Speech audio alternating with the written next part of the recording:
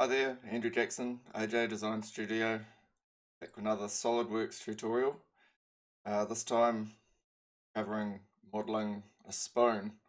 I figure most people seem to have a spoon tutorial online, so I thought I'd stick my oar in and see what I come up with. So this is like a teaspoon rather than a dessert spoon or something like that. Quickly sketch something out on paper and then dove in modelling it. So I'll have this model will be available for download. It's just easier for people to learn from. If you've got the model, I will put a link in the description of this video where you can download it from. Okay. So basically what I wanted to do was create a spoon that has a consistent thickness through the handle and then a variable thickness as it comes down into the bowl, and then a consistent thickness again through the tip of the bowl. So you can see, just put lines on, you can see here that it comes down into a variable thickness through here. So I'll just roll back through the model and then just go through and explain why I've done certain things. I've also named all the features, or most of the features, so it's easier for people to pick through. Okay, so first thing I did was I created a plan view with just the general dimensions. So these would be tweakable within reason. And then created a center line.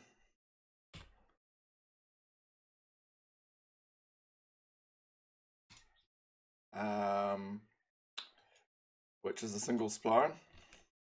So if you pick on the spline, you'll see here curve degree 5. So if you watched any of my other videos, curve degree +1 equals the amount of CVs. So there'll be 6 points controlling this spline. And I've dimensioned that fully. I did just drag around these points until I got the curve I wanted, and then I dimensioned them afterwards. Otherwise it's too fussy. You can see the curvature there, the handle, there's no inflections, kind of flattens off and then curves and then inverts there into the bowl.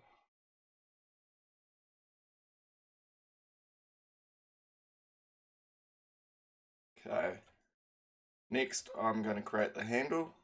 So I've created a cross section curve at one end, which is a dimensioned arc, and then that gets swept along the center line, and then I'm going to trim that back. So I've created using converted entities. I've copied the side and rear off the plan view, and then I've dimensioned. Then I have a dimension back from the origin. The origin is the tip of the bowl, to trim back, because we want to have a transition, a smooth transition between the handle and the bowl. So that's the point where that transition will start. So then I've trimmed the handle.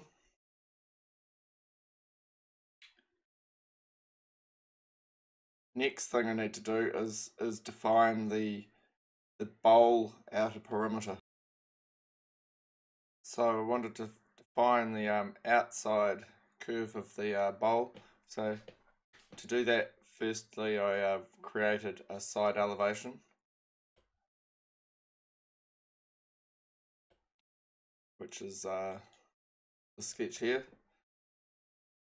So I have a spline running into a line here, and that spline, the first 3 points, they're all collinear with the line, which makes them curvature continuous there, and then a tangent constraint onto trimmed edge of the handle.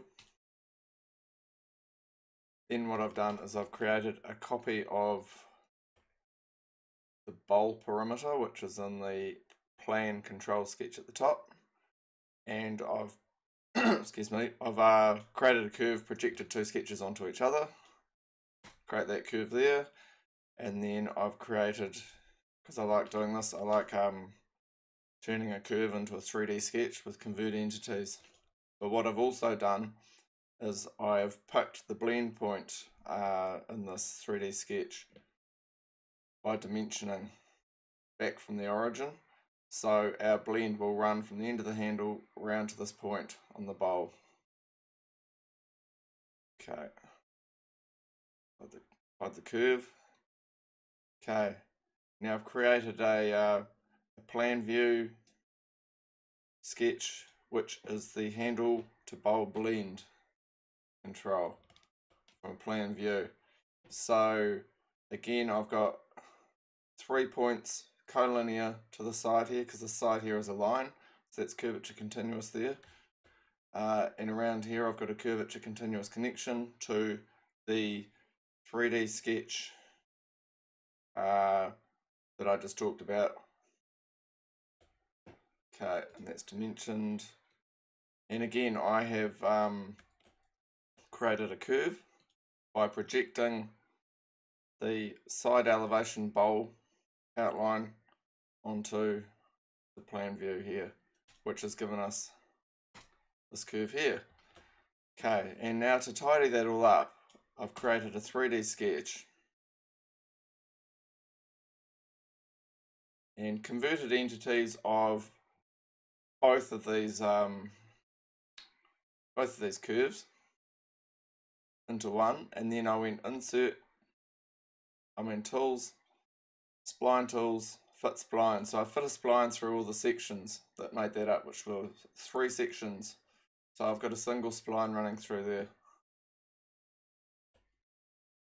Okay, now I'm going to start making the cross sections for the bowl. So to make these, they are all a degree 2 spline. You can see degree 2, 3 points. First point has a pierce point relationship with the center line, and the other end has a pierce point relationship with the 3D sketch that we just created. And then I have an equal length relationship on both of the control polygon lines there. Okay, so I've gone through and I've added some planes and some extra sections. And again, these are all the same. They all have a degree 2 spline with 3 points with equal length relationship on the control polygon. So for this section here, I created a point 33% of the way along the center line there. Okay, and then one more up here. I think this one up here is inverted. All these other sections are concave. This one here is convex, because as you can see, we're transitioning from a convex handle down into a concave bowl. Okay, I'm going to make most of this area here with a single boundary surface, just like that. So if I go into the boundary surface, you can see I have my sections, tangent constraint to the handle, and on the center line, normal to the center line sketch. Now I've had to fiddle around a bit with the tangent influences on these, because if I had the center normal to profile on 0, I ended up with some peakiness down here, even though we've got lots of cross sections. But if I put it up to 100, it influences, see the zebra stripes there. If I push this up to 100, get this ugly sudden kink there. So and the numeric input doesn't work, by the way, if you didn't notice. It's another great Solidworks feature. So you have to slide or click. Yeah, it ignores the numeric input. So I fiddled with those to get a sort of fairly, I turn on my zebra stripes, a fairly smooth result.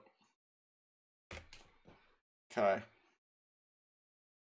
So the next job is to create the nose of the bowl here.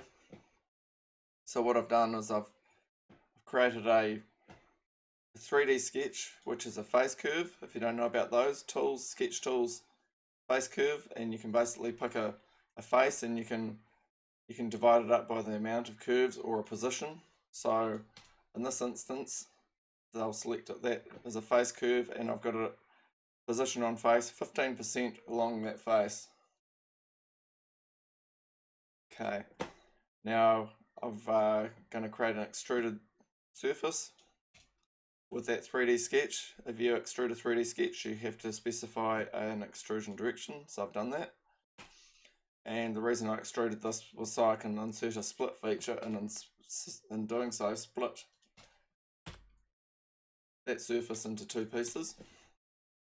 Okay, so now I've got to trim the surface back so I end up with enough boundaries for a four-sided surface. So I've created a sketch, which is an arc, which is constrained. The center point is on the center line. It's also on the end of that split, and then trim that back.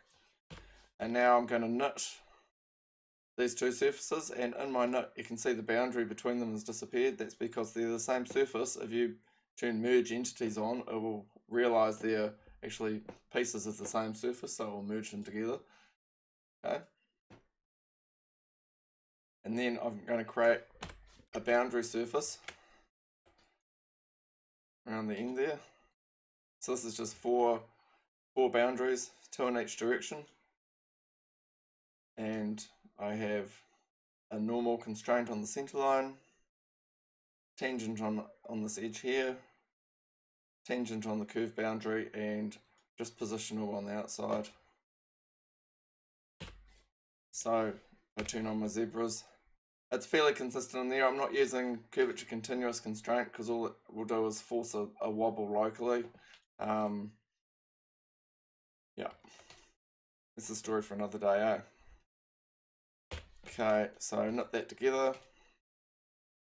Right, now I'm going to create the offsets.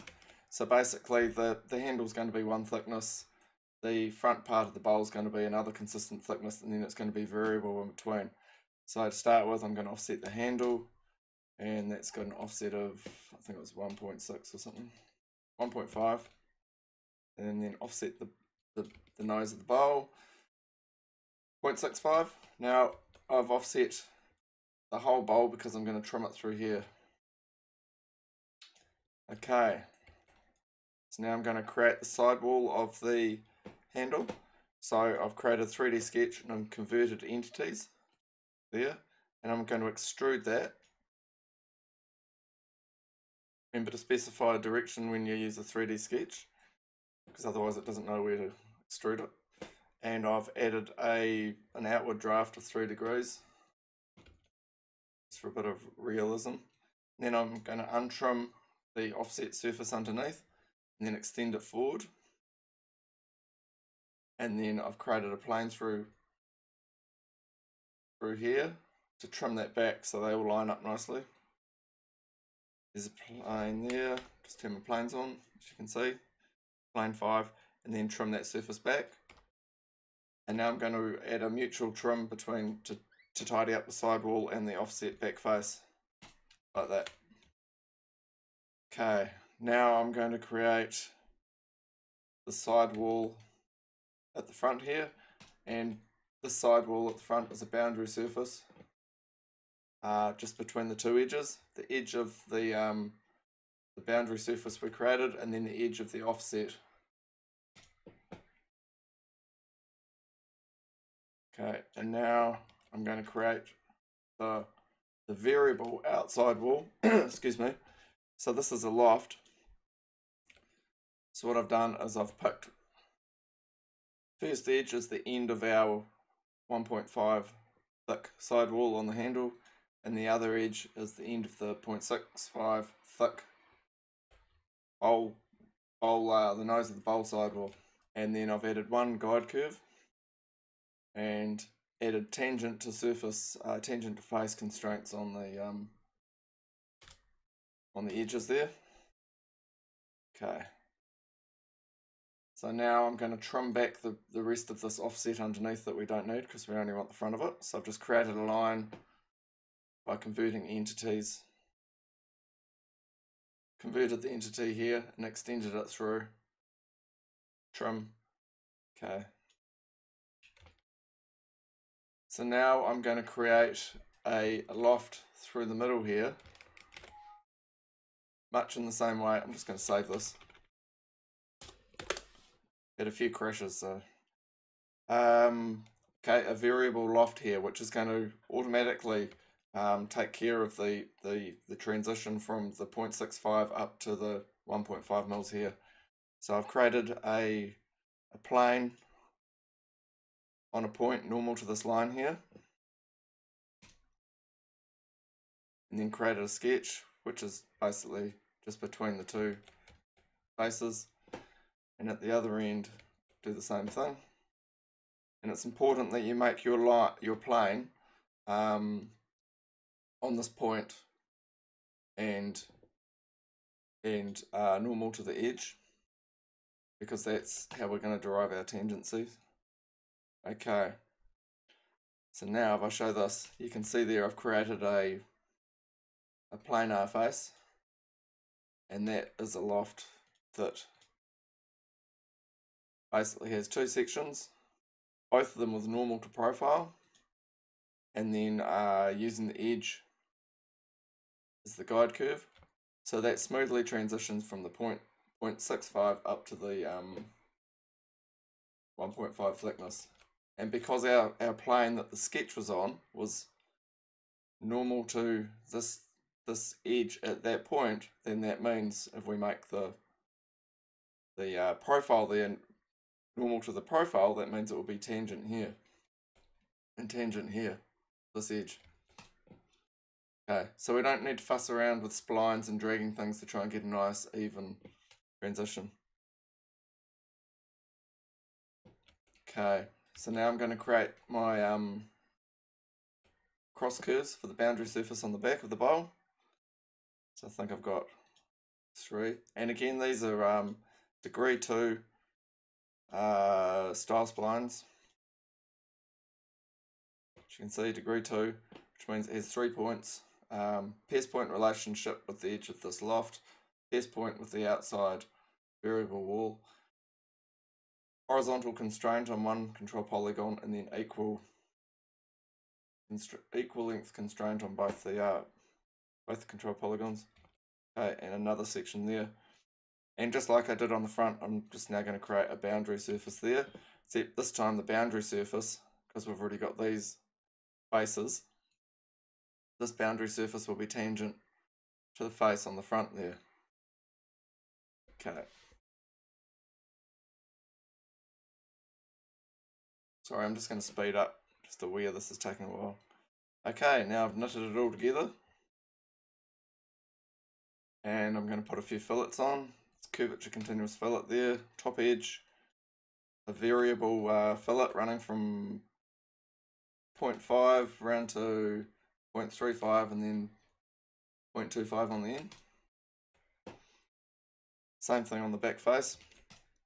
And then basically mirror the surface, knit it together, and solidify, and then a keep body at the end to clean everything up. Okay, so there's the spoon. Fairly happy with it. There's a few little wiggles and wobbles in the end here. Turn my zebras on.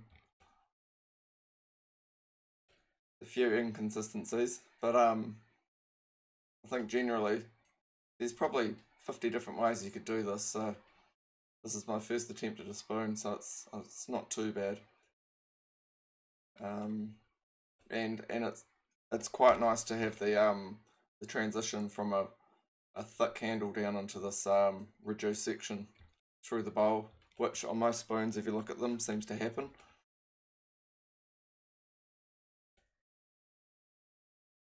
So there you have it, spoon tutorial, AJ Design Studio, Andrew Jackson. I'll place this file online, so have a look in the description please, and also check out any other videos that might interest you on my channel.